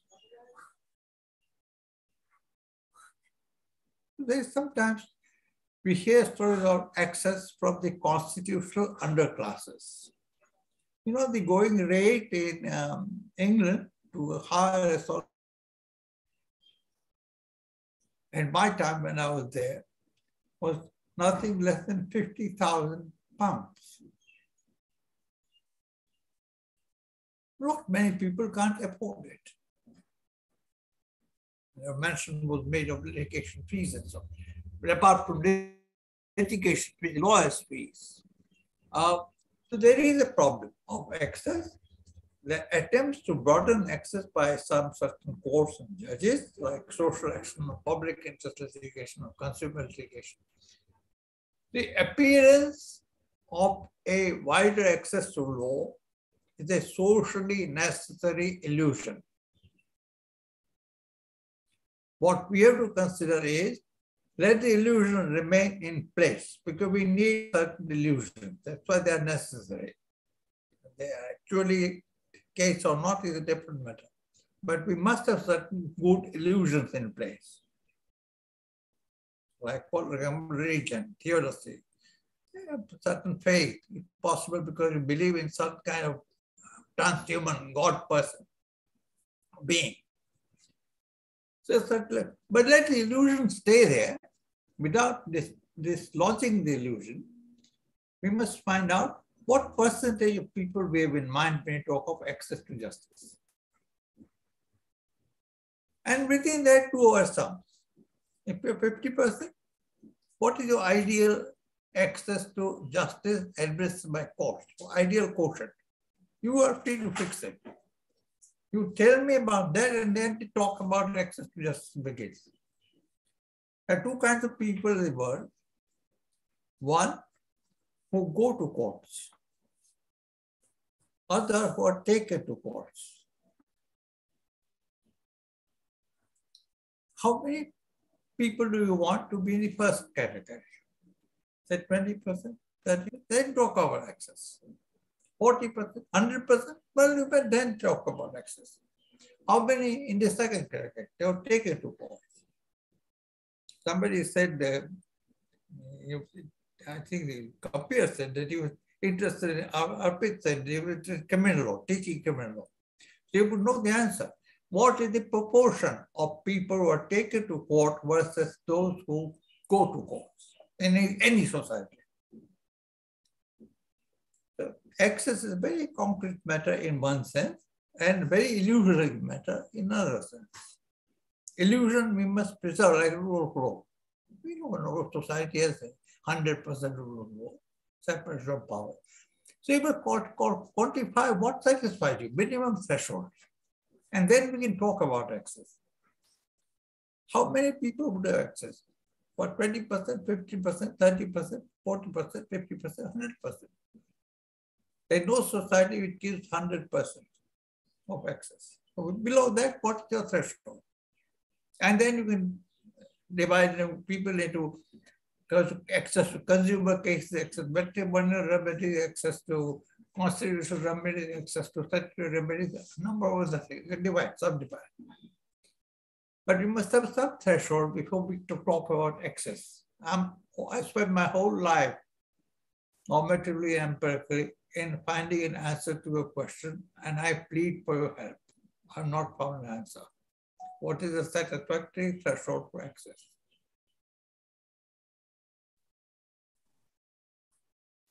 Thank you. I agree with you 100%. It is an illusion concept. It depends on your state of circumstances. It depends what remedy you are trying to achieve. In theory, everybody should have access to court, but does it mean that everybody can actually now fulfill themselves by getting into court and going through the proceedings? And as you said, it's very complex. It depends on what your matter is about, your monetary value, or what it is that you are trying to claim. So I agree with you that the concept is very complex and it's not a straightforward answer. Dr. Munyai, there's a question for you. It says, I'd love to know your thoughts on South Africa's Foundation for Human Rights attitudinal survey on constitutional literacy, which showed that awareness of the Constitution in South Africa is still very low. In addition to school-level foundational education, do you think there is a role for adult learning programs? Okay. Thank you so much for the question. So the survey for me, when I looked at it, two things resonated with me. So the first portion related to participants not being aware, which then links to the education part of my presentation, and also the fact that poverty decreases awareness somehow. So that for me speaks to the element of corruption. So on the part of people not being aware, like I said, this is the core of my presentation, and it actually highlights that there is a need to expose our people to basic constitutional principles, for example. So to me, it is really unfortunate that from 1994 until now, there are individuals who are still not aware of the Bill of Rights. So it is therefore my argument that the education curriculum has to be revised in an attempt to expose our people to such to the Constitution, to democratic principles, for example, and this can actually be maximized, or this can be tied to compulsory education. So if we link the two, then we will at least attempt to ensure that the greater people of South Africa are actually aware of the constitutional principles. So on the side of poverty, again, it links to corruption, in my opinion. Again, it is unfortunate, but the reality is that poverty, particularly amongst Black South Africans, it's due to the injustices of the past. And it's also unfortunate that the existence of corruption, the more it thrives, the more it increases the poverty scale. So from a Pan-African point of view, the injustice of Black people is often related to, and this is again based on the corruption scale in Africa, as a result of African leaders engaging in corrupt acts with the intention of, for instance, accumulating state resources. So when they do this, they are deliberately choosing to deprive individuals entitled to state resources aimed at correcting those past injustices. So for me, the circle will not stop. It will continue until we get to a point where political will, or rather active political will, is evident. And for us to get to that point, we need to allow education to play its role. We need to allow education to ensure that principles are certain democratic constitutional principles are engraved within society. So overall, if there is equal distribution of wealth, meaning corruption is eradicated, or at least eradicated to some extent, poverty will decrease, and based on the survey, awareness of constitutional principles will increase. Now, the second part of the question, I think it related to adult learning programs. So just from the top of my head, I do believe that they do have a role to play.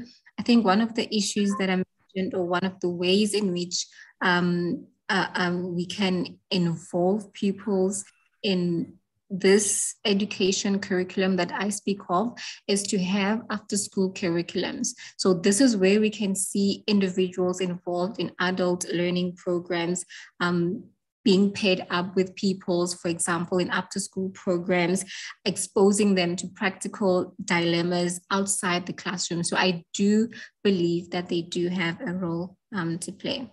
Thank you. Thank you, Dr. Munyai. And I think your issue about awareness and education, especially to those in poverty, is very important, because how can you access justice if you don't know what your rights are? So obviously, we're trying to now promote education and awareness to those disadvantaged communities so that they can actually access, as Prof. Baxi said, access is a very complicated notion, but they are aware of their rights, and then they can know what they do thereafter with those rights. Prof. Pokhariyal, I had a private message sent to me, a question for you. You talked about clinical teaching and making teaching more practical. So the question asked is, do we need our academics to be more practical? In other words, to have some sort of a professional background other than just being an academic, coming straight from their degree and becoming academics. Do you think our academics need to be well-rounded and have some sort of professional experience in industry before they come in and become academics? Well, it's a very interesting question. And this is what we have been struggling so far, that how do we, when we talk about blending theory to practice, it's so, at times it's so frustrating to see to it that most of our academic scholars, who join the teaching universities, they do not have a practical exposure. They generally do our masters and then probably complete their PhD program, which is again a purely an academic and research degree, and they join the institutions. And it is being expected from all these young teachers to offer a kind of a teaching, or to adopt a pedagogy which ultimately lead to a practical skills. So which is at times too much to expect from them. So I do believe, and I do feel that some kind of a professional experiences in the field really help the really help the teachers to be more grounded, to have a very holistic experience. And before they join the academia, if they have some kind of a compulsory practical experiences, if we can have, then probably it would be really fair for the students to have a better understanding of the practical nuances. So yes, it's something which we really we have been discussing and deliberating in number of events and conferences and seminars, that how do we imbibe the practical skills? Even the teachers themselves may not have a lot of exposure of the practical understanding of the application of law. So eventually, at times, it may happen that over a period of time, the fresh academicians do get this kind of an experience when they're already there, the part of the academics, and then over a period of time, maybe 10 years, 15 years, during that, they also gain an experience. But then once you have academicians who have professional experiences, and then if they join the academic institution, probably they're going to make a huge difference. And this is something which we all expect. Thank you. Thank you, Prof. Pokhariyal. I agree with you fully. I think you've raised important points. Unfortunately, we have been running out of time now, so we're going to wrap up. Dr. Van Eyck, if I could ask you to please reply to Ms. Finn and Dr. Huneberg offline to their questions, if possible. And Arpit, I'll hand back to you. Thank you, Swarship. And undoubtedly, we are running out of time. And at the same point of time, it is our willingness to go ahead, but somehow because of time paucity. So I just hand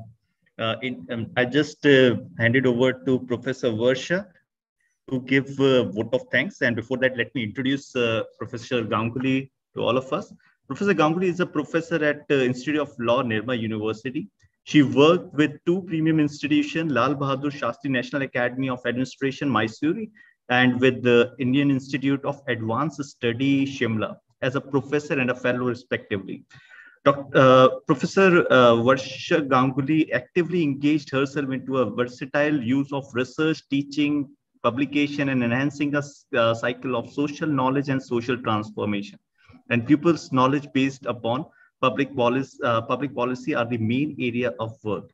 She published widely on land rights, land questions, citizens' rights, collective action, and on marginalized groups in India from the perspective of social justice, and has been an editor of 3 academic journals. So I hand it over to Professor Ganguly to give a vote of thanks. You are on mute, ma'am. Yeah. Thank you for handing over for vote of thanks. And, we have touched upon many pertinent issues in the session. And many of us wanted it to go ahead and continue the session. But I'm taking this opportunity to thank all of you. Especially, I would like to thank every speaker and discussants for the session. Personally, Professor Upendra Baxi, Professor Purvi Pokhariyal, Dr. Anzani Munyai, Dr. Michele and Sarshiv Reddy and Arpit Sharma as discussants. I also would like to thank Arpit Sharma and Meghan Finn, who have relentlessly worked as theme coordinators and ensuring that this session goes smoothly, and we are able to reach out through this seminar as effectively as we can. I'm also thankful to Assistant Registrar, Institute of Law, Nirma University, Mr. Gagandeep C. Khanduja, for performing all the necessary administrative tasks, ensuring smooth operations and running of the webinar and the documentation of the same. Special thanks to Technical Assistant team of Institute of Law, Nirma, for smooth operations. Thanks to Dr. Vikas Trivedi from Nirma University, ILNU, for media and social media coverage, pre and post event, and providing all sorts of media related support. All the colleagues of Institute of Law, Nirma University, and Faculty of Law, University of Johannesburg, and all the participants for making this session very live with active participation. Thank you all. Thank you. Thank you, Professor Baxi. I'm going to see you all. Yes. Thank you. Bye. Thank you. Bye-bye. Bye. Take care. Bye. Thank you. Thank you.